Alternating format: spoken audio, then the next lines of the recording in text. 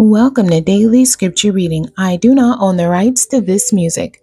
Psalms chapter 51. This is the New King James Version. Have mercy upon me, O God, according to your loving kindness, according to the multitude of your tender mercies. Blot out my transgressions, wash me thoroughly from my iniquity, and cleanse me from my sin. For I acknowledge my transgressions, and my sin is always before me. Against you only have I sinned, and done this evil in your sight, that you may be found just when you speak, and blameless when you judge. Behold, I was brought forth in iniquity, and in sin my mother conceived me. Behold, you desire truth in the inward parts, and in the hidden part you will make me to know wisdom. Purge me with hyssop, and I shall be clean. Wash me, and I shall be whiter than snow.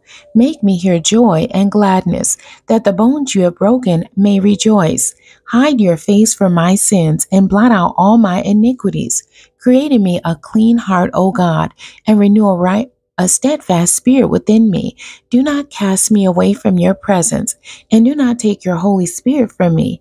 Restore to me the joy of your salvation, and uphold me by your generous spirit.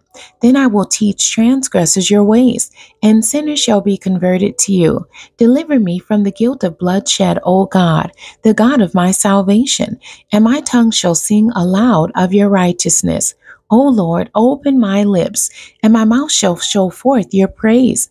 For you do not desire sacrifice, or else I would give it. You do not delight in burnt offering. The sacrifice of God are a broken spirit, a broken and a contrite heart. These, O God, you will not despise.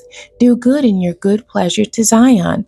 Build the walls of Jerusalem. Then you shall be pleased with the sacrifices of righteousness, with burnt offering and whole burnt offering. Then they shall offer bulls on your altar. The end. God bless you, and thank you for joining me today.